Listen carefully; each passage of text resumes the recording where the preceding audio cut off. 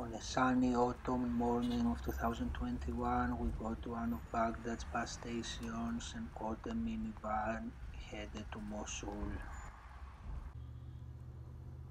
capital city of Nineveh Governorate in the north of Iraq. Having escaped the city's chaotic traffic, we reached the motorway and drove through the arid Mesopotamian plain.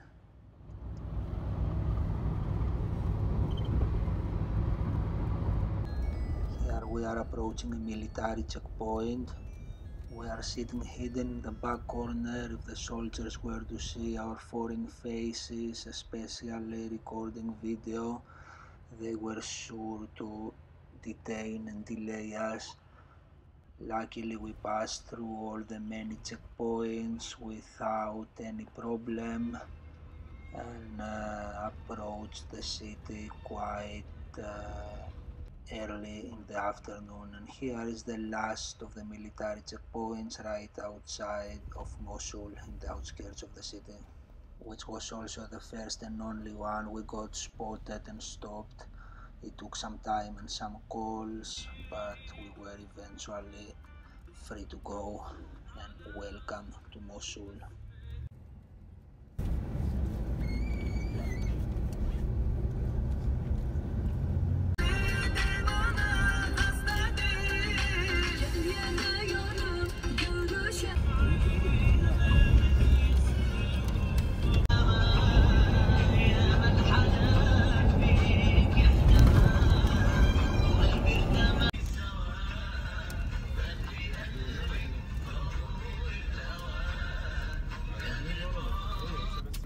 We eventually got dropped off at the city's rather desolate bus station, just a handful of people lying around who shouldn't have scattered. Our bus driver called a taxi for us and we are now driven to the east bank of the Tigris River where our hotel is. Here is the bridge, driving across, not much traffic anywhere around the city. That's a good thing from our perspective driving around, but it means that it's not very populated either. And here is our neighborhood close to the Grand Mosque of Mosul, an impressive temple whose construction began in Saddam Hussein's time but was never completed to this day. Before checking in the hotel, we decided to take advantage of the remaining sunlight and have a short introductory walk around the neighborhood. We went around the mosque until a soldier came and requested us to not take any more pictures of it, so we then headed through the neighborhood, made a small round and eventually went back to the hotel. We had a little rest and after sundown we went out in search of dinner. We found this rather lively street, relatively so for the standards of this city. We ended up having a nice pizza and a cup of tea and dessert, and we soon went back to the hotel for a good night's sleep before tomorrow's exploration.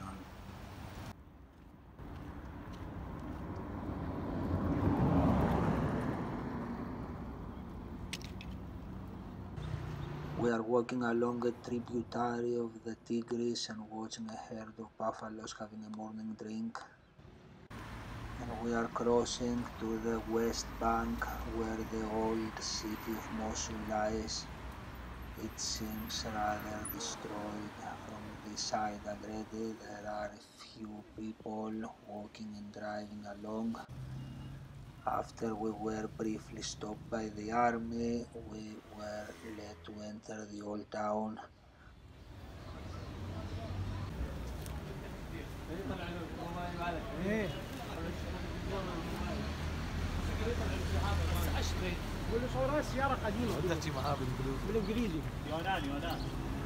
Please take the picture of the car. All the people were of course very excited to see us and often expressed their lamentations about their city's tragic fate. You can see here the amount of devastation this city has suffered is heartbreaking. Most of the city is being reduced to rubble. There is hardly any building left undamaged, whereas some other ones like this one, entire districts are just heaps of debris.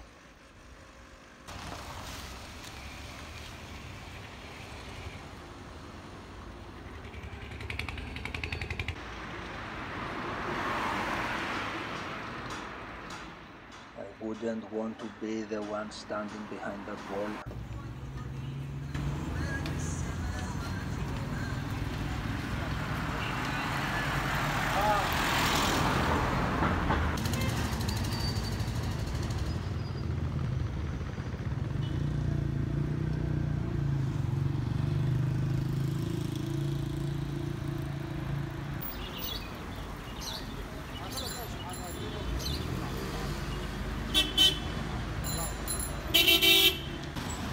This is Al Nouri Mosque, probably the city's most historic building, which stood for 8 centuries before al-Baghdadi ordered its destruction after having given there his final speech.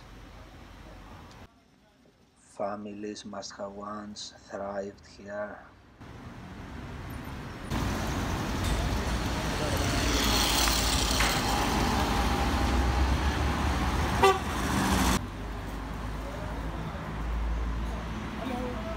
How's your job?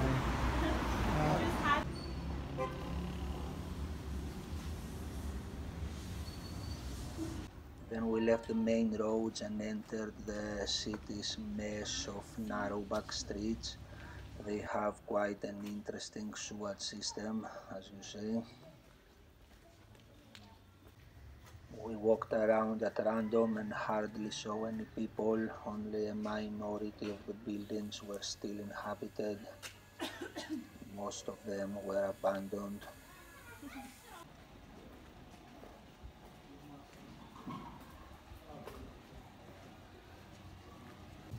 Here used to be this guy's house and now he's turned it into a little lawn. We talked with him and he invited us to his friend's garden nearby.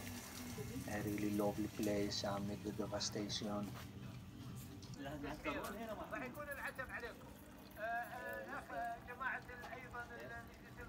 Hi, Mr. Witter. Oh, yes, of course. Witter. Yes, Witter. He's even got a makeshift greenhouse. Okay. Bambo. Bambo. Hi, Bambo. Hi, with a legion. Drops down. As soon as we left from there, we got invited by the neighbors next door in their house where a wedding was ongoing. Good fun.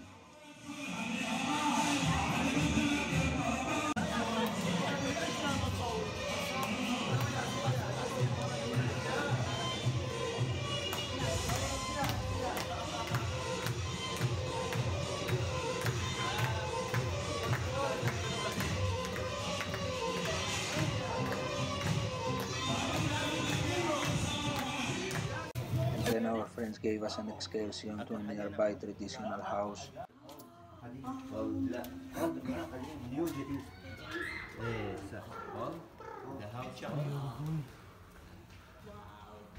This is your house.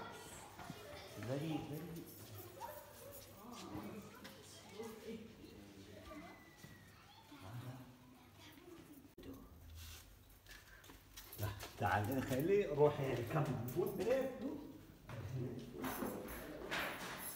هذا فرش Hot. Solid. Pillar. Cold. ايه هذا Yeah, nice. هذا سمر In the summer. ايه كول Cold. Yes. Yeah. So this is his.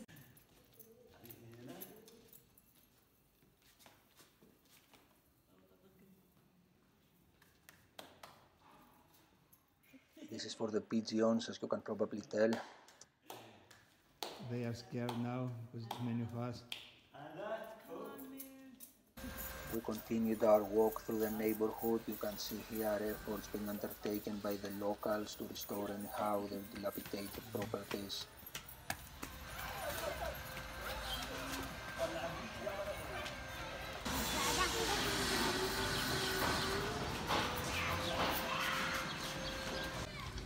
Eventually our friends left us to mind their business and we resumed our lone exploration. See here, cars, buildings, everything's destroyed. Here used to stand one of Mosul's many churches. Now all of them are destroyed and the Christian population is displaced. One could have a quick shower here if it gets too hot. During our visit it was rather cool though. This is a nice elaborate door, one of a few you can see around. It seems like the locals prioritize their doors over everything else.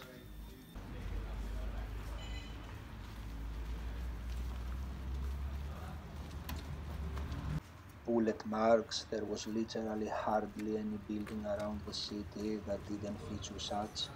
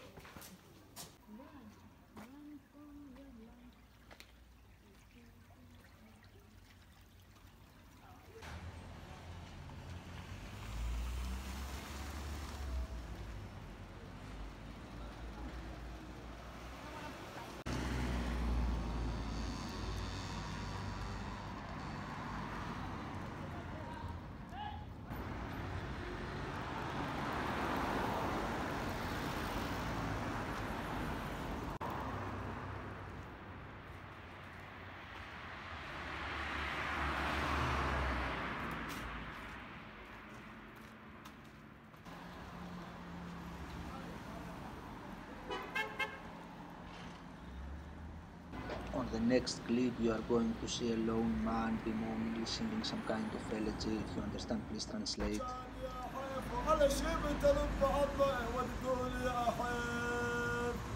يابا الدنيا طويلة يابا والله الدنيا طويلة وتشاكم يا حيف اي والله يابا على شيمة بعضنا مرقول يا حيف يابا الدنيا طويلة يابا الدنيا طويلة يابا والله الدنيا طويلة وتشال يا حيف. He stood there alone inside the wrecked building and seemed pretty distressed. I doubt whether he was even aware of our presence.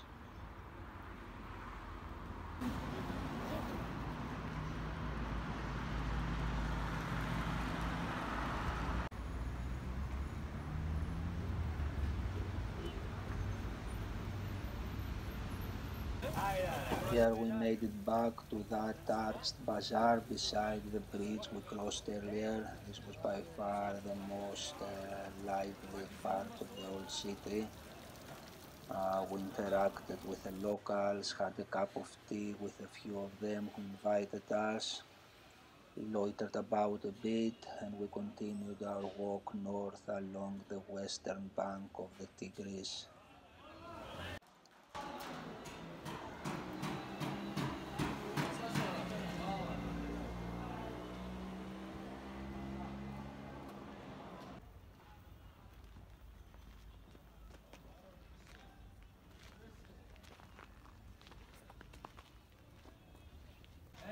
Here in the middle of this ravaged neighborhood we ran into a rather large accumulation of locals. They turned out to be a film crew from Kurdistan. They were making a movie, a war movie of sorts, up in the top of this building, and they invited us to join them upstairs and have a little look.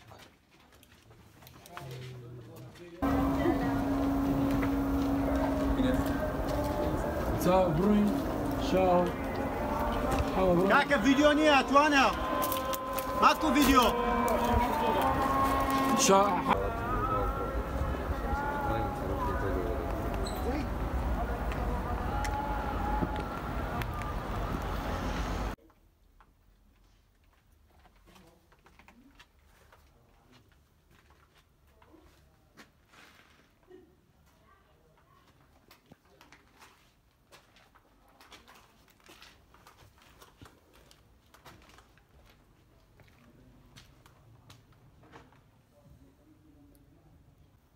Back down, we kept walking north through what I witnessed to be the most heavily damaged district of the city. The entire area was completely torn down, just hills of debris.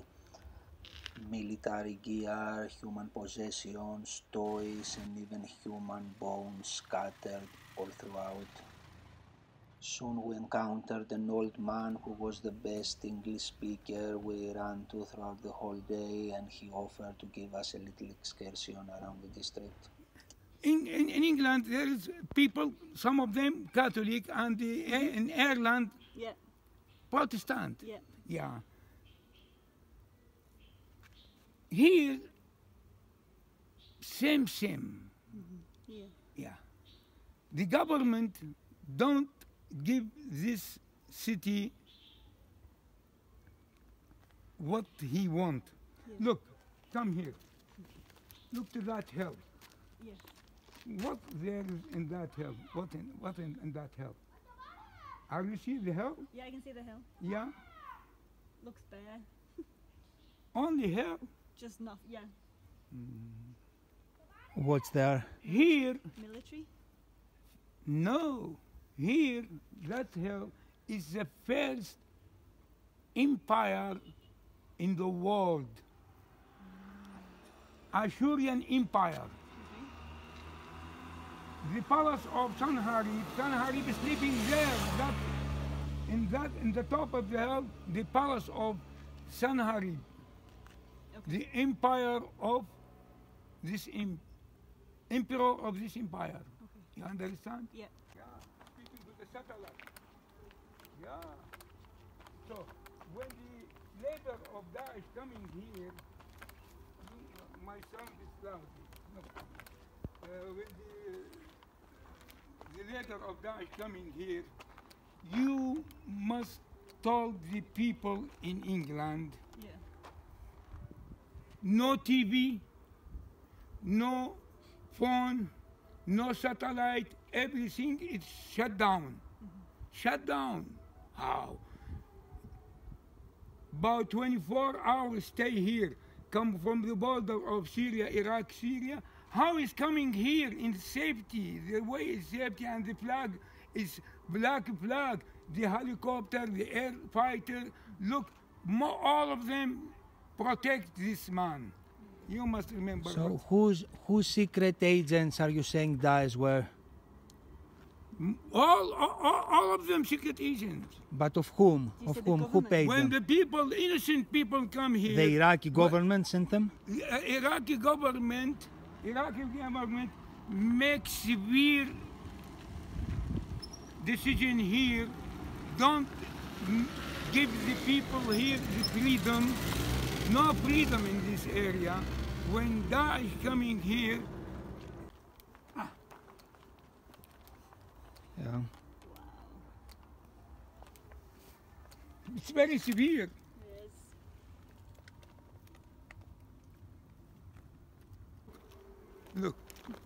Look, it's a room. Yeah. Come, follow me. Come, follow me. So how come this neighborhood here got so damaged? Look. Did the fighters use them? Did Which wife? No fighter. 40,000 fighters running away across the bridge, running away by interclass, By what? without gun, Without gun. only with the short, without gun. Yeah, running away. They ran away. Sherihan, not Iran, going to Erbil, and after Erbil going to Baghdad. 40,000 fighters. The Iraqi soldiers, you mean, Yeah, ran Iraqi away? soldiers, yeah. When Daesh is coming, it's 300% and more. How they are past the border without visa, without passport? How that is happening? Yeah. If you look, if you think it, you will be astonished. Come, look. Look. Yeah. Can you see the army gear? Yeah. The tube of water. Yeah, it's army. This is a pipe tube of water. pipe. Yeah, it's. Look, look. So were these houses bombed by the air, or how did they get destroyed? It's destroyed by bombing, a heavy severe bomb, but the government in Baghdad, lazy government, brought heavy machine and removed the houses. The houses. Yeah. But were there ISIS fighters inside the buildings fighting? Yeah. They were hiding here and fighting. The people, innocent people here. Yeah. Daesh give him to this area to kill him by aircraft. There's contact between air fighter and between the secret agent of Daesh. Yeah, give him the place of people where those people in high number. The evil in Paris. Yes, the Eiffel Tower. Yeah. Here, the minaret of this mosque, it's a big mosque, a crook mosque, minaret, a crook minaret. Until this moment, the designer cannot make like this minaret. Yeah. Eventually he went on his way and we resumed our own. He came up with some bizarre conspiracy theory claiming that the Iraqi government, the West, Iran and Israel had all masterminded the destruction of the city. Here is me climbing out of an explosion hole where I want to take a piece. The place is still full with mines and explosives, so it's not a good idea to walk off the main roads, but it was absolutely necessary. That was a patrolling soldier who just whistled at me. He wanted to warn me to not walk on the rubble, as well as request me to not take any pictures. Shortly after, we got stopped and briefly detained at another military checkpoint, but then we were let to go and made it to this bridge, the next bridge from the one we crossed in the morning, where we intended to walk back to our side of the river.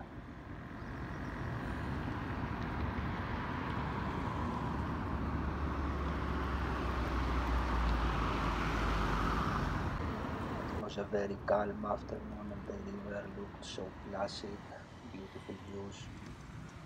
The main bridge was broken at two different points, probably shelled, and they had installed two makeshift portable military, probably bridges, which we had to utilize in order to cross. The drivers were very surprised to see any pedestrians, let alone foreigners, just walking across. Reconstruction works were underway, however, one of the few places in the whole city we witnessed any such.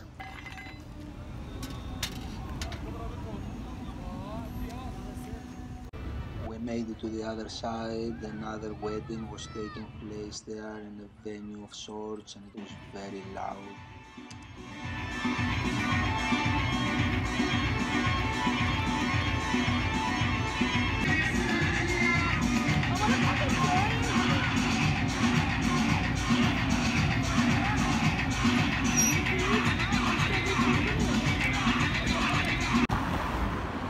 We slowly walked off the bridge along the ramp, quite a long way, staring at some nice views of the Great Mosque in the distance where our hotel is.